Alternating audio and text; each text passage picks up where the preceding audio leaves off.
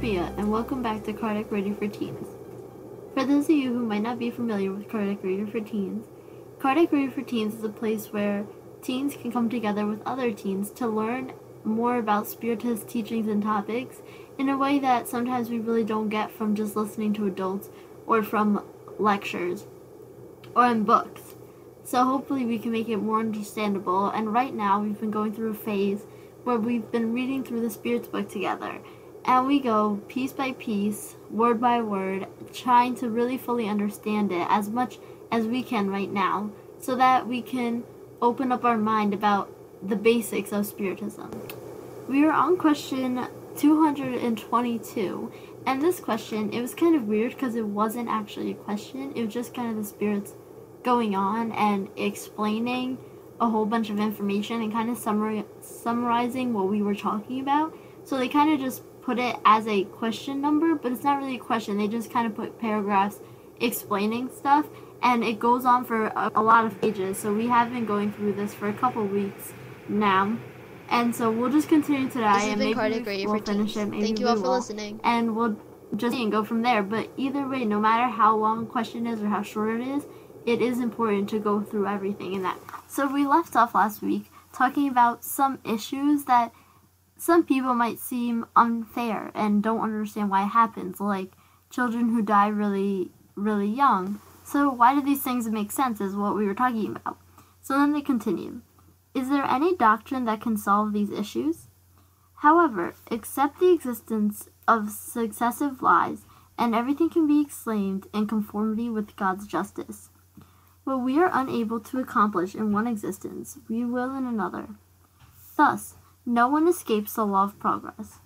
All will be rewarded according to their true individual merit, and none will be excluded from the supreme bliss as to which they aspire, no matter what obstacles they may have encountered along the way. So what they're trying to say here is that just looking at one existence, it might not make a lot of sense, but if we look into the plurality of existences, which is what we were talking about in this chapter, when we see and we look beyond just this life, it can make a lot more sense to us and see how it fits in with what God wants. So then they continue. Such issues could be multiplied to infinity because the psychological and moral problems that have no solution other than the plurality of existences are innumerable. We have restricted ourselves only to the most general.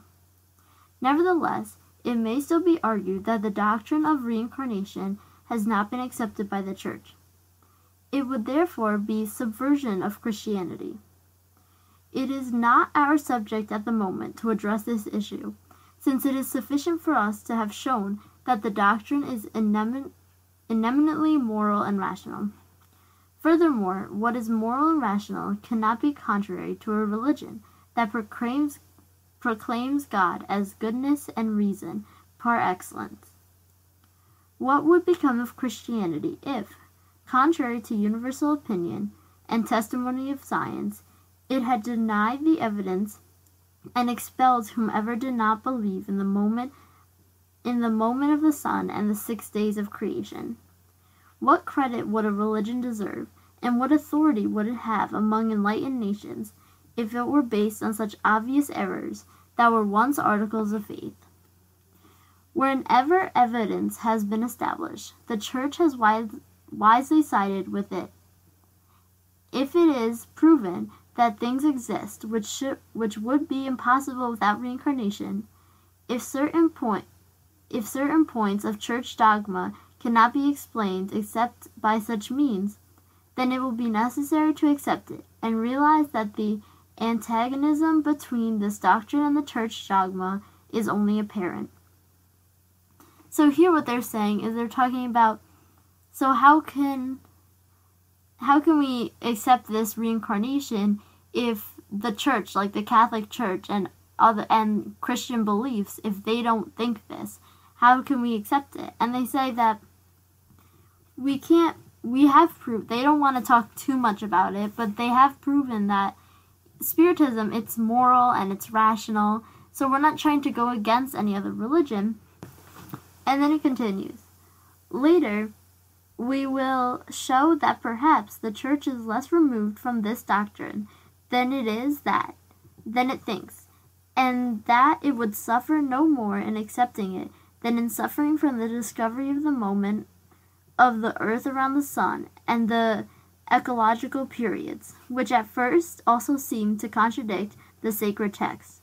Moreover, the principle of reincarnation appears in many scripture passages, and is found especially and explicitly formulated in the Gospels. So basically what they're trying to say is that it wouldn't be that terrible, just like how other things have come up that have kind of gone against what the church was saying, but they got over it and they kind of fixed it and they worked in between it, so it wouldn't really be the end of the world. But they said that that's, and then what we're getting into now is that they're going to show us some examples straight from the Gospels of where reincarnation appeared. So the first one says, descending from the mountain after the transfiguration, Jesus commanded them, saying, do not tell anyone what you have seen until the Son of Man has been raised from among the dead. His disciples then questioned him, then why do the scribes say that Elijah must come first? And Jesus responded, in truth, Elijah is to come first, and will reestablish all things. But I declare to you that Elijah has already come, and they do not know him, but made him suffer everything they wish. It is thus that they will put to death the Son of Man. Then the disciples understood that he had spoken to them of John the Baptist. So here, although subtle, what they're showing is that stuff that's in the Bible that even at churches read, it's showing hints of reincarnation, but it's not obvious. It doesn't say reincarnation, so many people overlook it, but that's an example of where it is. And then it goes to a better explanation, and it says, if John the Baptist was Elijah, he must have therefore been the reincarnation of the spirit or soul of Elijah in the body of John the Baptist. So right there, you just have to put a little thinking into it, and then you'll see that, oh, okay, he's talking about reincarnation, that this guy is now this guy. So it's showing reincarnation subtly, but many people just overlook that, and they don't label it as reincarnation, but really it is there. Whatever may be the opinion that persons have about reincarnation, whether they accept or reject it, no one will escape it by merely believing to the contrary. The essential point is that the teaching of the spirits is eminently Christian. It rests upon the immorality of the soul, future punishment and reward, God's justice, human free will, and the moral of Christ. It is therefore not anti-Christian. So what they're saying here is that we're not going against anything Christian. We're still believing in Jesus and all that he taught us. So it is to Christian. It's not, some people may say that reincarnation is anti-Christian, which is against Christ and against like Jesus's beliefs and people who believe in Jesus. But they're saying that when we're looking at all of these factors of spiritism, they really go with Christianity too. So it's not anti-Christian. We are Christians as well. And then it continues. As stated previously, our reasoning up to this point has excluded all spiritist teachings, which certain individuals regard as being without authority. If we, as so many others, have adopted the doctrine of the plurality of existences, it is not only because it has come from the spirits, but because it seems to us to be the most logical and the only one that resolves issues that until now have been irresolvable. So what they're saying is that until now we weren't talking specifically about spiritist teachings. We were just pulling together facts from different places. And they're saying that, but up until now, we are adopting this because one, because the spirits told us, but two, because this makes sense. Questions and things that we thought didn't have an answer now have an answer. So it's making sense to us and it's becoming more logical. So that's why they're accepting this. Then they continue. If it had come to us from a mere mortal, we would have adopted it just the same, not hesitating to give up our own former ideas. The moment an error is exposed, our self-esteem has more to lose than to gain in sustaining it. In the same way, we would have rejected reincarnation, even though it had come from the spirits, if it had seemed to us to be contrary to reason, just as we have rejected so many other doctrines. We know by experience that we must not blindly accept everything that comes from spirits in the same way that we cannot accept everything that comes from human beings. So what they're saying is that even if, because they're saying one of the reasons, okay, it came from the spirits, but if it was a human that brought this idea, and if it made sense, then we would still accept it. And also, if the spirits brought this idea but it didn't make any sense to us, then we wouldn't accept it. So it's not just because of this, it's because it makes logical sense. And then they continue. To our minds, the first merit is that it is eminently logical, but it also has another merit in its favor, confirmed by the facts, positive facts, material ones, so to speak, which an attentive and well-reasoned study may reveal to whoever strives to observe them with patience and perseverance, and before which doubt is no longer possible. Once these facts become widely known, then like the formation and the movement of the earth, it will be necessary to yield to the evidence, and its opponents will have to waste opposing arguments in vain. So, if people really want to find out if this is true, if they're skeptical, then they can go and research, because that's what we're saying. It makes logical sense. There's proof, there's facts, so people can go and find it. And they said, just like how back in the day, people thought that the earth was flat, that it was like a square, just a 2D square. But then, when people were discovering, okay, no, it's not just a square, it's not flat, and then the first people who thought of that, they were seen as crazy. But then after putting in facts and searches and studies, then they realized, okay, yeah, you're right. And whoever wanted to argue could argue, but it wasn't going to change the fact that those people were right, that it was not flat. So that's kind of the same thing. People might want to change continue arguing, but the facts are there, and that's it. In sum, we recognize the fact that the doctrine of the plurality of existences is the only one that can explain what would be unexplainable without it. That it is eminently consoling and conforms to the strictest justices. For humankind, it is the life preserver that God, out of divine mercy, has thrown to them.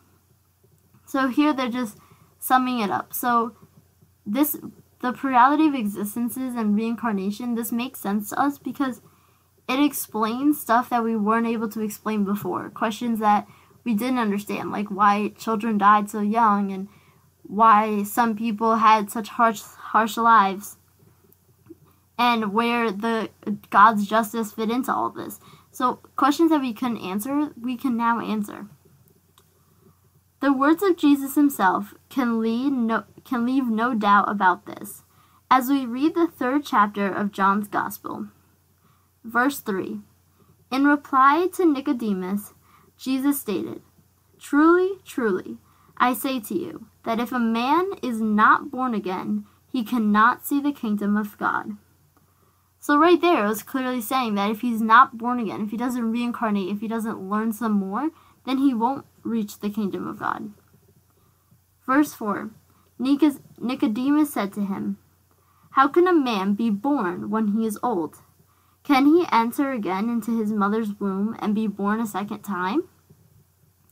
Verse 5, Jesus responded, "Truly, truly, I tell you that unless he is born of water and of spirit, he cannot enter the kingdom of God.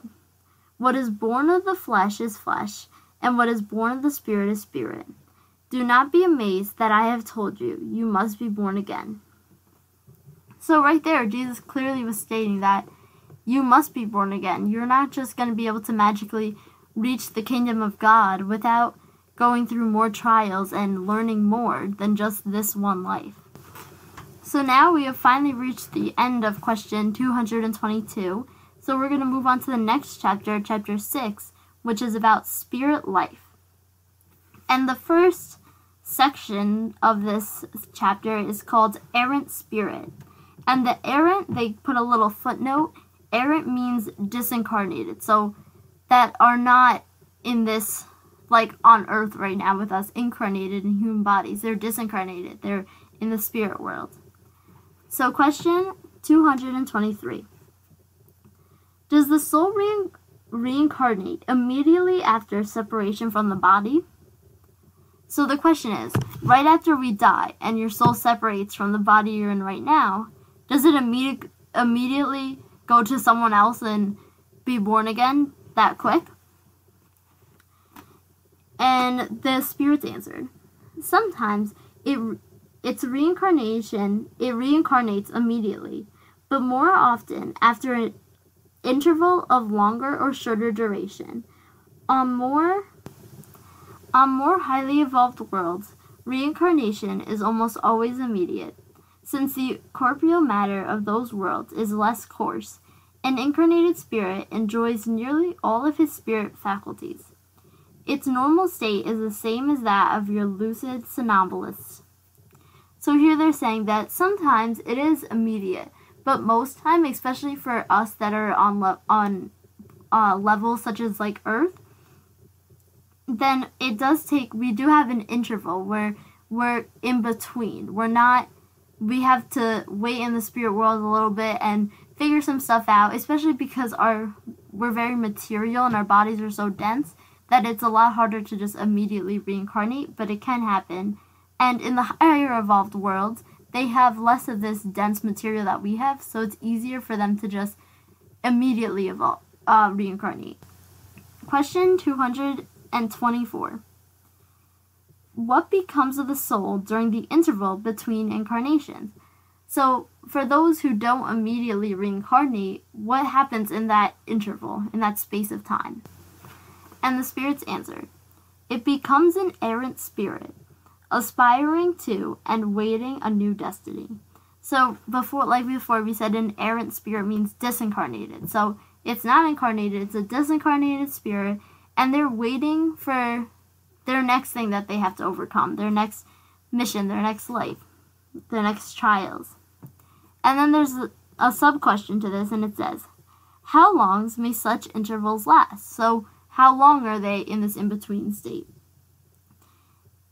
And the spirits answered, from a few hours to thousands of centuries. Strictly speaking, there is no outside limit assigned to the errant state. It may last for a very long time, but never forever.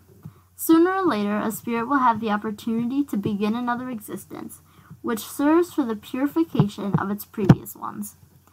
So here they said, it can be a few hours, it can be 2 hours, 3 hours, or it can be thousands of centuries. But even though to us thousands of centuries is a long time, that's still not forever. When you have infinity in front of you, forever is a lot more than thousands of centuries. So there's no limit of how long you're going to be there. It's just depending on what's best for you. But sooner or later, like they said, you're going to have to go back and try again and fix the mistakes from your past life. So you're never going to be stuck in that forever. And then there's another question. Does the length of the interval depend on the spirit's own will, or can it be imposed as an expiation? So is it the spirit who decides when they're going to be able to go back and how long they're going to stay there, or is it kind of another trial for them? And the spirits answered, it is a consequence of its free will. Spirits know full well what they are doing in prolonging it. But for some, extending it is also a punishment inflicted by God. Others ask for it to be extended in order to pursue studies that cannot be done productively except in the spirit state. So what happens is, like they were saying, it's free will, basically, of how long you're really going to stay there. So some spirits, they know that they just want to push it out. I don't want to go back. I don't want to make up for all those mistakes I did yet. So they kind of push it back, but it's their free will. It's pushing them back. But sometimes they do have to have an extended period because of something they did wrong, or maybe they took something for granted. So that could be part of their trial, but mostly it's up to free will. And sometimes it's just to learn more. That's something that they can't learn in, let's say, Earth. So they'll just stay in the spirit world a little bit longer to be able to learn more before coming back and reincarnated on Earth or on any other planet. Question 225. Is the errant state in and of itself an indication of spirits who are less evolved? So is this disincarnated state when you're in the middle of being reincarnated and you just died and you're waiting to go back again? So are these only less evolved spirits? And the spirits answered, no, since there are errant spirits of every degree. Incarnation is the state that is transitory, as we have already stated. In their normal state, spirits are disengaged from matter. So no, there's spirits on all levels, because even if you're very highly evolved, but not perfect yet, but if you're very highly evolved, you're still gonna have to come back for something, maybe a mission, or just to tweak up a little thing that you have wrong before you're actually perfect. So you're still gonna have to reincarnate again. So you're still in that state. Question 226. Could we say that all spirits who are not incarnated are errant?